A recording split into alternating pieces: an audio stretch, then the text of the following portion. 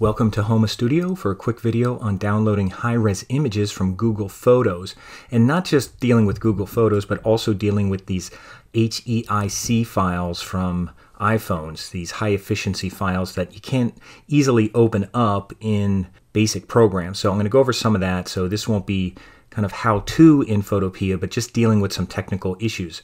So one thing I just want to point out is when we go to Photopea, typically when you go to New Project, it will use 1280 by 720 as a default.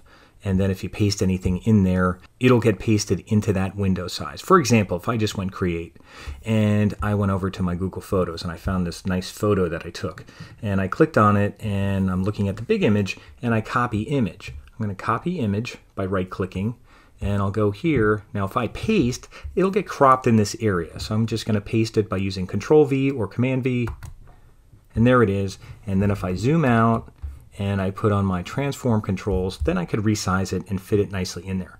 I could just hold the bottom right corner and drag in a 45-degree angle and it'll keep it in proportion. Now it's being cropped right now based on that. Now that's one way to do it. And remember, if you hit enter, it'll okay that transformation, that scaling that I was doing, and you could turn that off and there it is as layer 1. Now that's one option. I'm going to close this up.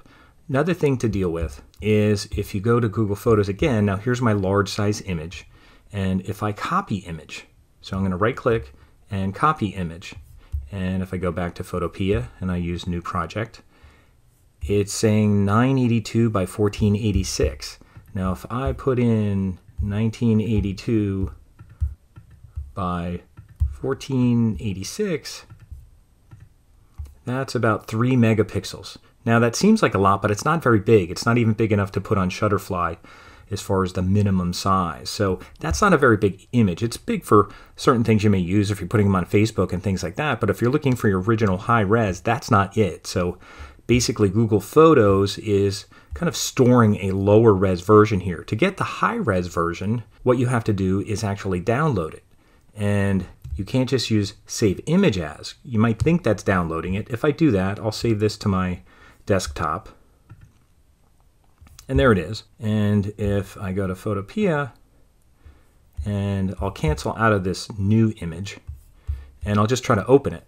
So I'll go to open, and I could have also went to open from computer. I think I put it on my desktop. There it is. And you can see it's still that 1982 by 1486. So if I go here and I go to image size, it's still not the high-res image, even though it looked like I downloaded it. So let's try something else, and let me go back to my Google Photos. And there's another way to download by going over here to the options, and I can go to download. And there it goes. Now, it downloaded in the HEIC format, and that's an Apple format that helps compress the data. Now, the only problem is it's hard to open. A lot of programs won't open it. Photopea will not open it up. If you went here and tried to open that up, I'll close up this again, and you went File, Open, and you went to your downloads, because I think that one went to my downloads. There it is. And you went to Open, you'll get a message like that. And that'll happen in Photoshop too, unless it doesn't happen in a newer version of Photoshop, but the version I have, it won't open it either. And I have an article here about HEIC, how to convert and all that. I'm going to put a link in the comments. And I also have another article about opening in Windows.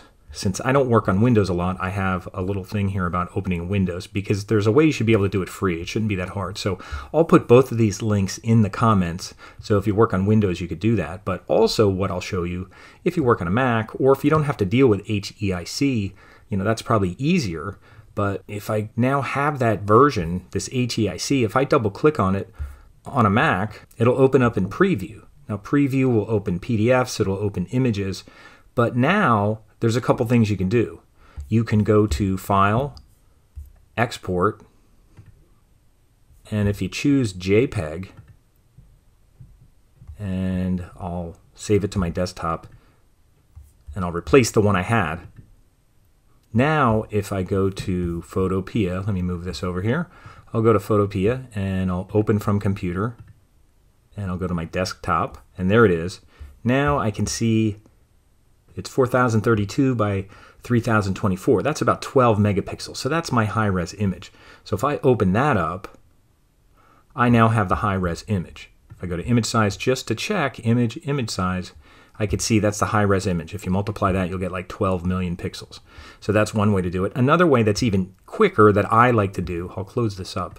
I like to use this method. When I open it up in preview, here it is, I like to do Control A or Command A. I guess Command A would be best if you're on a Mac. And it puts a selection around everything, around all your pixels. And then you could just copy. I'll do Command C, and then I'll go to Photopea. I'll make a new project. And look, now it's actually making my canvas 12 megapixels, 4,000 by 3,000 if I do create. Now I still have to paste, so I'm going to do Command V or Control V on Photopea. I could paste my image, and now I have my high-res image.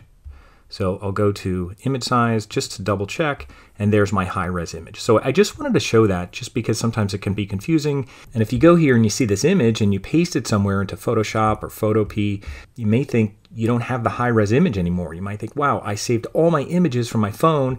It went into Google Photos, which is free. People do that because it's free. I do because iCloud is expensive if you have to start loading a lot of images in there. Although I don't know how long Google Photos will be free either, but for now it is.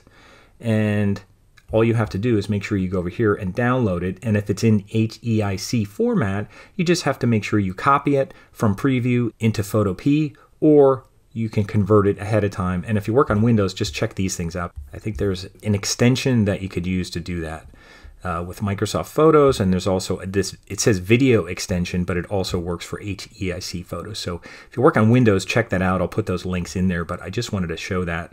That's something that I'm concerned with too, because I want my high-res images in there, because I'm going to be uploading these to Shutterfly because I have some really nice photos. As you can see here, some really cool things that I've been taking at night in the sunset, so I want to get some of those up there, and I want to make sure I have the high-res images because Shutterfly requires 4 megapixels as a minimum, so I don't want to be putting low-res pictures up there, or I don't want to be like resampling them and making them have more pixels even though I'm not having the same amount of quality. So I just wanted to point that out. That's working in Photopea. So if you have any questions, just put them in the comments, or anything that you want to share, anything you want to ask, but that's just dealing with high-res images from Google Photos, so you can get them. Just make sure that when you click on here, you go to download, and if they're in JPEG anyway, you don't have any problem, and if they're in HEIC, you just have to convert them, and there's ways to do that. So just wanted to point that out. Thanks for watching.